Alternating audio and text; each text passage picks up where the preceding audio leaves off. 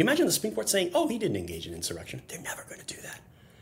They'd look like, it would look terrible because everybody knows what really happened that day. Hello, everyone. This is JVL. Welcome to a very special episode of The Next Level with my best friends, Sarah Longwell and Tim Miller. Sarah, but you got something actually very special for us. Lay it on me. Yeah, so here's what I did. You know how I'm always on this podcast being like, well, I'm not a lawyer, and, that's true, right? True. So part of the problem with this upcoming news cycle is that it's just all about lawyer stuff. Like, on Friday, we got this, big news about the Supreme Court's going to hear Trump's appeal on the Colorado, and the problem is I don't understand any of it that well. And so I called up my buddy, George Conway, at the Society for the Rule of Law, and I was like, George, I'm going to need you to explain all this law stuff to me like I'm 5. And so he did. And so we got a little special ep here of me asking George all the questions that I've had on the legal stuff. If you guys like it, we might make it a more regular thing. George Conway explains everything.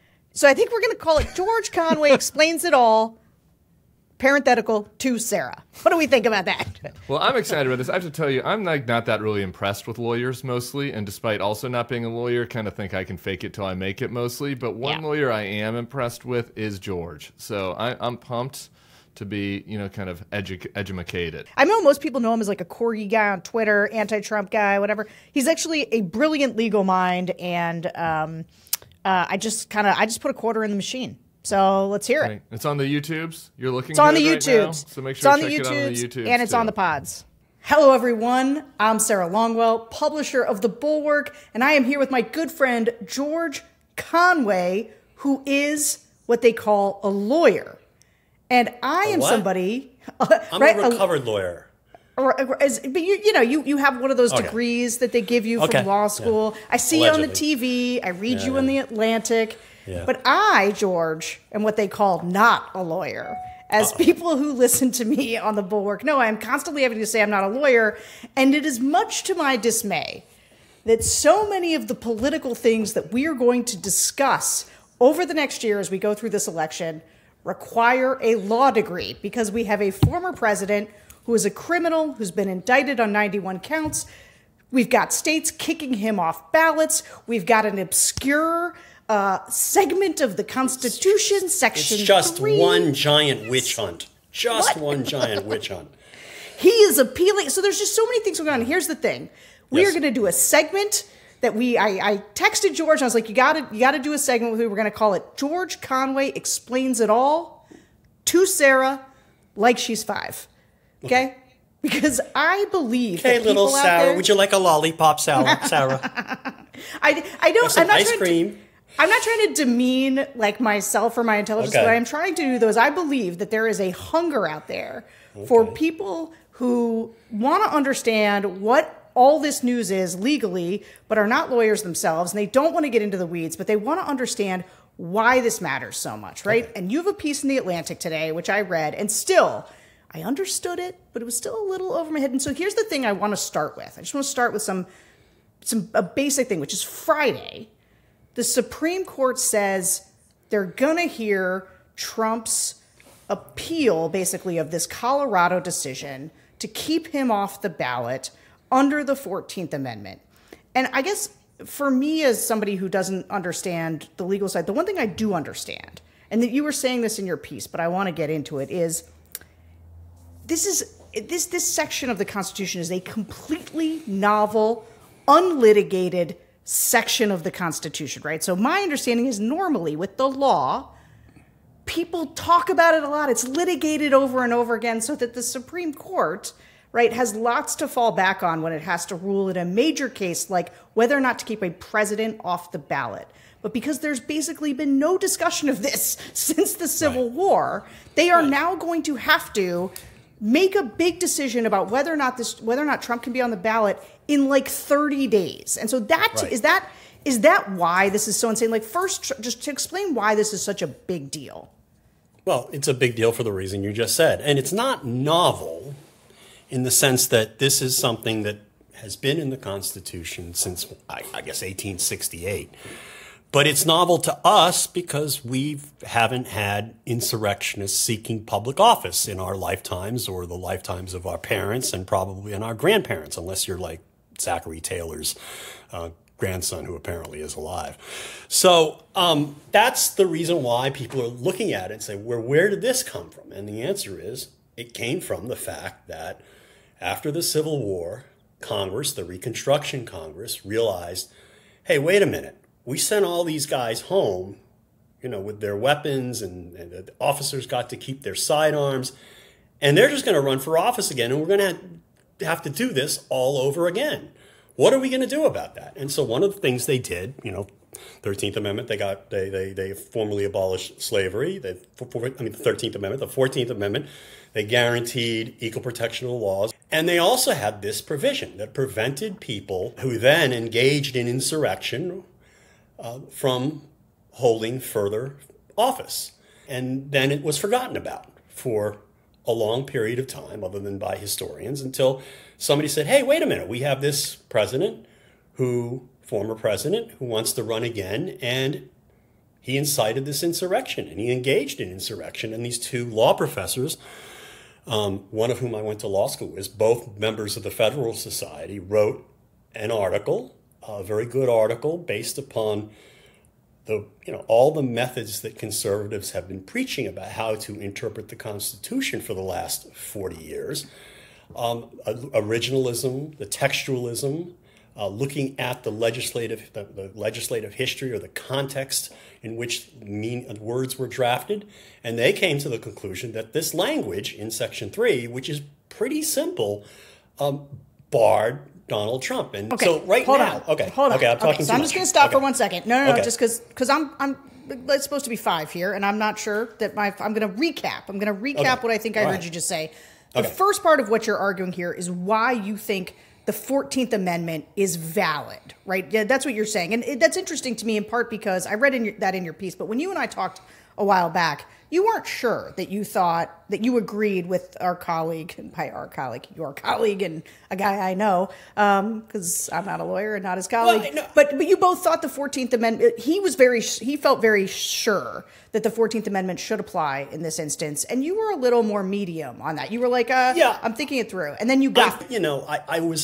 I have to say I came with a bit of a prejudice against the application of of the 14th Amendment, Section 3, in that I want to see this guy beaten like a drum, because I think it would be best for the country politically for this guy to be trounced in the 2024 election. And I do think at the end of the day, for reasons that would be, you could have another podcast on, I think that's what would happen or will happen if he's on the ballot. But that said, I also have this this instinct in me of like, well, if the law says it, we have to apply the law. So the question was, so I was sort of agnostic for a while and skeptical of the politics of it. It wasn't my preferred result, leaving apart the question of whether or not it was constitutionally required. And then I kind of read more and more, and then I got into it again, reading very carefully the Colorado decision and the dissents. And the dissents are very useful things in appellate courts, because they represent, if there's a criticism or a weakness in a majority opinion, you're going to see a smart dissenting judge just cut through it like butter. And I didn't see anything remotely compelling in any of the dissents in the Colorado case. And I read the Colorado decision, the majority opinion, and it was all the arguments I'd seen before, and in their most refined form. And I thought, okay, this doesn't look like a fair fight. I'm convinced. Okay, and then the second one is the one I want to ask you about, because you're saying, okay, Congress didn't have to convict him. Like, obviously, we wouldn't be here today if Congress had just done its job and convicted him right after, the Senate, especially. The Senate specifically, especially since, if you go back and read what they said back then, a whole bunch of them, Marco Rubio and Mitch McConnell, were saying things like, well, he's not president anymore, and so if people want to use the law, the law will be there to hold him accountable. Right, and most notably Mitch McConnell. Right, most notably Mitch McConnell. Although Mitch McConnell he's been silent as a church mouse on this, But on February 13, 2021, right after the acquittal was entered and the Chief Justice went back across the street, he gave a speech on the Senate floor basically saying, we have a criminal law in this country. President Trump is still liable for everything he did while he was in office as an ordinary citizen. We have a criminal justice system in this country, and former presidents are not immune from being accountable by either one. And if Donald Trump committed a crime here, and you have a pretty good argument there was, that's the recourse. And if you and somebody sent me the other day, somebody who wanted to remain nameless but was kind of obsessed with this issue. He went through the congressional record and all the remarks that the senators made at the time that they voted, and then obviously they revised and extended their remarks as they all do, and he tallied how many Republicans actually voted not to convict him on the grounds that he was not guilty, as opposed to the legal fig leaf that they used by saying that he's out of office, so we can't really do anything to him, which I think was wrong. And about 70 there were 70 senators, Democrats and Republicans, who basically voted, who expressed the view that the guy was responsible for January 6th. So if they had, if you take that seriously, he should have been convicted. But they didn't take their job seriously. They thought he'd just go away, and sorry, here we are. But I will say this is the one argument that I've heard, and maybe I even made it early days, because I was sort of like, doesn't somebody have to convict him of insurrection? No. So that we know, and that's your point there, is you're saying, no, the courts can determine, like the Colorado Supreme Court is within its right to determine that Trump fomented an insurrection and make that judgment that he should be kept off the ballot.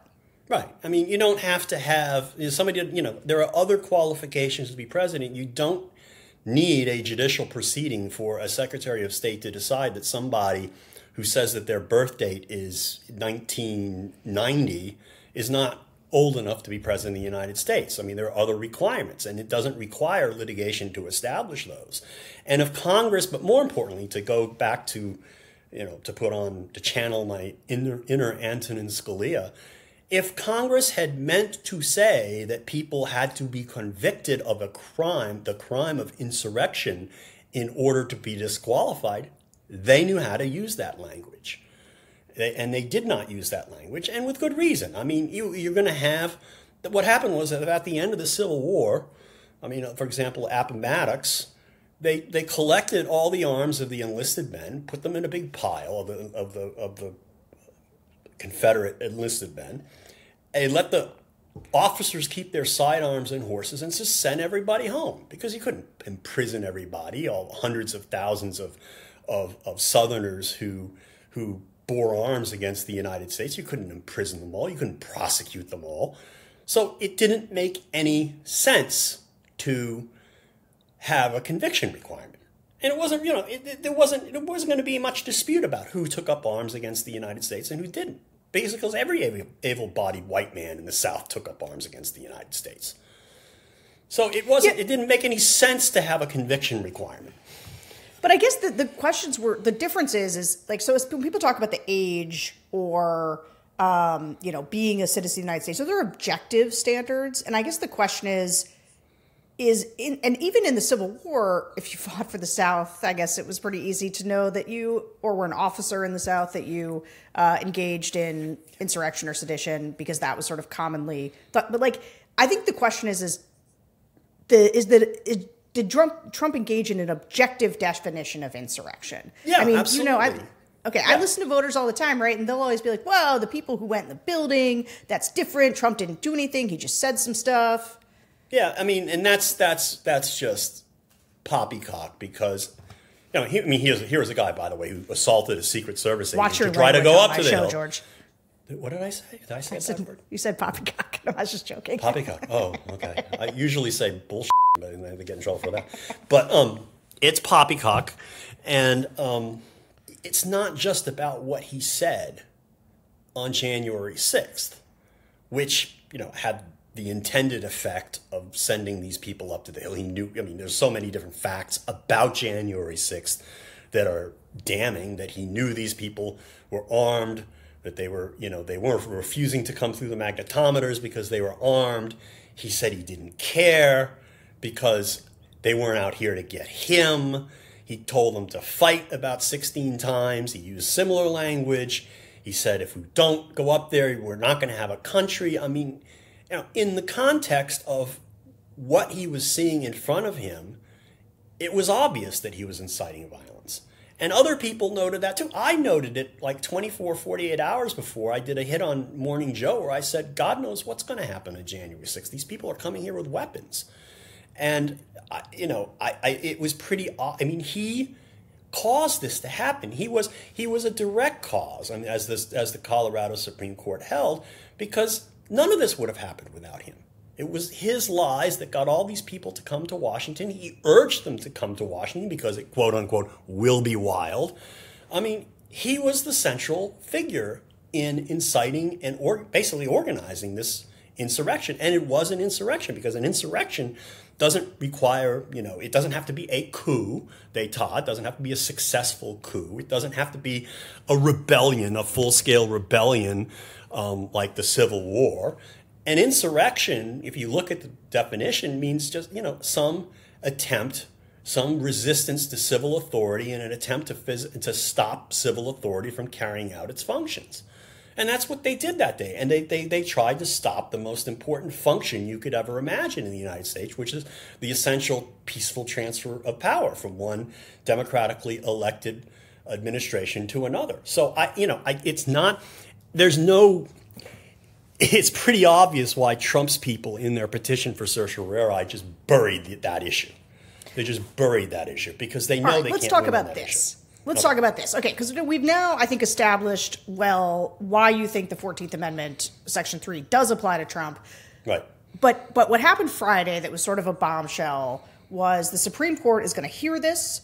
They had two options for cases they could take. They could have taken the Colorado GOP's case, which in your own writing said that was a normal case. And then Trump did, as he normally does, a weirdo case. But they took Trump's weirdo case. Yeah. So why? So tell me. Explain. Because I think, first of all, normally the Supreme Court, and I spelled this out in the Atlantic piece that I published today, the Supreme Court doesn't take whole cases, really. It takes issues. It takes cases on the basis of the issues they present, and then it only takes some issues in a case. And those are the issues that are the most important to the country, whether it be because they affect more people or because there are conflicts in the circuit courts and the state Supreme Courts about them. They focus really on issues. They don't say, did the district court and this Court of Appeals get this right or wrong? And look for reasons to affirm or reverse. And what Trump's petition did, it did something that they would tell you not to do if you were taking a course in appellate advocacy. It basically said, was the Colorado Supreme Court right? I think that the best argument that Trump could possibly make here would be the one that you referred to as he didn't, and I think it's weak, as I said, he didn't engage in an insurrection because he didn't bear arms and march up to the hill. The Secret Service stopped him from going, and he didn't issue specific orders to the Proud Boys or this group or that group. I don't think that gets him off the hook for engagement, but it's actually the best argument he has. But right now, and because it's the best argument he has, and it's one of the least likely arguments for the Supreme Court to take. Because you imagine to buy, because the Supreme Court, you imagine the Supreme Court saying, "Oh, he didn't engage in insurrection." They're never going to do that. They'd look like, it would look terrible because everybody knows what really happened that day. But I think the reason why the Supreme Court took this, what I call blunderbuss Cuisinart question that mixes everything in, is that they realize, too, that this case isn't really being well presented to them, and they have no idea how it's going to come out and what issues are going to matter. And so they want to keep their options open, too. So I think what they decided was, we got to move fast. People expect us to move fast. And we're just going to have to see how this all shakes out. And it's going to be rough and tumble, but we'll see. And I do think that they want to keep their options open because they can probably see these questions aren't, this is a big deal knocking this guy off the ballot. And right now, the principal issues that you look at and see aren't particularly strong for him. So, they want to keep their options open because, it's understandable that they would have trepidation in doing something that has never happened before. But of course, the reason why it has never happened before is because we've never had a criminal like Donald Trump try to overturn the Constitution of the United States. And let me just ask you this. I don't know. I was talking to a lawyer friend of mine, and one of the things she was saying is that oftentimes when people put these questions or write these briefs, they have justices in mind that are their audience. Yes. That they think they can persuade. Right. So who does Trump and his lawyers think are their persuadable audience? I think they would. I mean, obviously, there's raw partisanship that they are hoping would work in their favor, and I honestly don't believe that's what motivates these justices. Okay. But I think, for example, with Roberts is a cautious guy, right? He's somebody who's very, very understandably, as the Chief Justice of the United States, he's understandably concerned with the reputation of the court, and he wants to make sure that the court doesn't get too far out over its skis, which is why, for example, he wouldn't have overruled Roe, but he would have cut it back some. And that's why he's particularly concerned about stare decisis. And in this circumstance, this is, I'm sorry, you used a Latin phrase that I don't Stare decisis is the general proposition that you stick to decisions that have been previously rendered, and you don't say, oh, they're wrong, and let's change the law. Precedent. Right, precedent. Yeah. You stick to precedent. It's not always done. It's not a hard and fast rule. But he very much is cautious in that regard. So I think they're going to want to play on his cautiousness. And the fact of the matter is, there are going to be people. There could be some of the Democratic appointees may be cautious about this. I mean, we're seeing a lot of liberal commentators, not necessarily persuasively in my view, say that, this is a terrible thing, disqualifying him from. They don't provide any good legal reason why he should not be disqualified, but there's a lot of concern by some of my liberal friends about, this is not a good thing.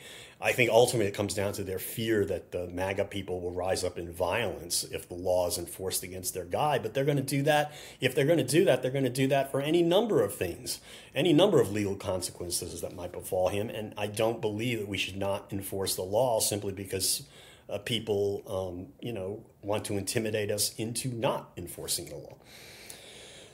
So I talk too much. No, you're great. Okay, so just another question. But so what does this mean for the other states that are considering kicking Trump off the ballot, right? So the Supreme Court takes it up, and I presume that whatever they come up with applies to it's going to be federal, right? It's going to apply to everybody. Well, not necessarily.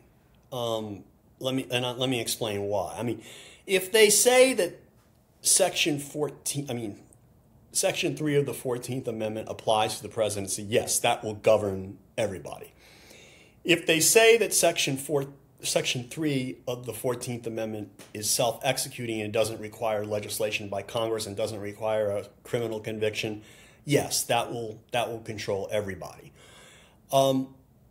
On the other hand, the finding that he engaged in insurrection, they're going to review that on a deferential standard, and they're going to say that we can't find error in that, and it could be that somebody could say, a court could say, well, that was the record in Colorado, but applying the definitions that the Supreme Court itself used in affirming the Colorado decision, we have a different record, and we're going to come out a different way. So it's conceivable that the Supreme Court's decision doesn't completely bind every other state with respect to the findings that the Colorado courts made on the particular record that was before them, although, frankly, if a full record is presented to any fair tribunal, I think they get to the same result. I think the aspect of that would apply to other states would be if the Supreme Court says here's what we think that the framers of the 14th Amendment meant when they used the word insurrection, and they say an insurrection means X, and that engaging in an insurrection means Y. Well, X and Y would bind everybody. But if they do like what the Colorado Supreme Court did, which was to basically say, we don't have to decide which definition to use because he meets all of them, you know, you could end up with well, I mean, that would be binding. I guess that would be binding on other courts. I think the short answer to my long answer, short summary of my long answer is, I think it probably will bind the other states, but there are going to be wrinkles, and we have to see the procedural postures of the other states and how the issues come up in those states. I mean, to me, it just seems like the whole point of the Supreme Court taking this up is to get some kind of a resolution. So no, absolutely it is. I think it will. Right. I think there will be a lot more clarity, obviously, after they rule. I'm just saying I can't guarantee that it will be the last word because we have no idea. We have no earthly idea what they're going to do and how they're going to do it. And because I think in terms of the political calendar, so they're going to hear oral arguments February 8th, right? Correct. Which is just less than a month from now. And then how long until they make a ruling on it? Like fast, right? Yeah, I don't think they will move as fast as, say, the D.C. Circuit is going to move in the immunity case that's being argued on Tuesday. But it's conceivable that they could render a decision I think the fastest you could expect this court to issue a decision would be in 3 weeks, maybe. Because I think it just takes, it's a 9-member court, it takes a while. Or, you know, maybe they can do it faster. The worst case puts you like 5 days out from Super Tuesday. Yeah, but the problem they have now already is that, you know, in Colorado he's going to be on the ballot because they already sent the ballots off to be printed. I don't think that this decision is going to be rendered in time to allow states, and I don't know what the ballot printing schedules are, to change what their ballots are going to be on Super Tuesday. I honestly don't think so. But I think, you know, it's important, obviously, for going forward to the later primaries and also, obviously, for the general election to know, you know, have some clarity on the scope of Section 3 of the 14th Amendment and, you know, some guidance as to how it applies in this particular set of facts. You know, I'm so glad you brought that up because this is something that I've been wondering about. So it's conceivable that he gets knocked off some ballots, but not all. He still wins the primary. Right. And it's really then a question of the general election. So if whatever gets decided now, will apply to the general, or will it continue to get litigated the whole way through? I think that whoever loses may keep trying to litigate it if there's a window for litigation. I think that I'm not convinced necessarily that this is going to be the last word unless the Supreme Court holds, for example, that it just doesn't apply to the president, or holds that under no set of circumstances could you have someone engage in an insurrection unless they were carrying at least a musket. Okay, if they hold something like that, then that could wipe out all the disqualification efforts. But other than that, it's possible, as I said, that they may prescribe. They may say, yeah, it does apply to the president. Yeah, it does apply without a conviction. And on this record, the findings, we can't overturn the findings. You know, they'll still look for error in the decision. I think that's the thing. We'll see. Okay. It's really hard to say in the abstract. You actually have to have an opinion, and then even then, it could be that people are going to try to sit there. They're going to be noodling for weeks trying to figure out, well, what's open to litigate anymore. So. Have you seen anything like this before in American history? No. Like, I want people to understand and kind of get their heads around how wild. And even I was like, ooh. Yeah, I was like, oh, this is crazy. But like my friends who are lawyers are like, no, you don't understand. This is the most bananas thing ever. We've never seen anything like it. Tell us how crazy it is. Well, it's bananas not in the sense that it's legally bananas. It's bananas that we have a man who is likely to be a major party nominee for president, who you could even make the argument about should be disqualified. I mean, there's a good point that my friend Ed Whalen made the other day on Twitter, was like, even if he's not disqualified, even if the law is what he says it is, just consider the fact that we're even talking about this. And it's because this guy basically tried to overturn the Constitution. So that's what's bananas about this. What's bananas about this is that he's still there. He's still out there. The Republicans take him seriously. What's bananas was, as you pointed out earlier, that he wasn't barred from seeking future public office by the United States Senate when it faced, when it tried him on the impeachment charges. That's what's bananas. He's bananas. The situation, the political situation in the country is bananas. So the fact that there's litigation that seems bananas and could reach a seemingly bananas result flows from all the other bananas that are floating around out there. Yeah, that makes total sense. It's a lot of bananas. Yeah. George Conway. Okay. Yes, so guys, we don't want to be a banana republic. We don't. That's right. It's a great way to close this weird segment we've done. But guys, if you want us to do this more, you can tell us in the comments. I know that I still am not 100% clear on what's going on, but I am like 60% better after having listened to George. I hope you are too. And I want to thank George. George, thanks for sharing some of your wisdom. It was great.